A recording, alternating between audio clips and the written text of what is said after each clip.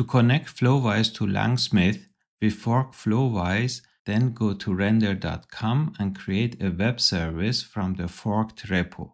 In render.com, we give a name to the web service, choose Node as runtime, add install to build command, and choose the free option. Then we add the LangSmith configuration as render environment variables and create the service.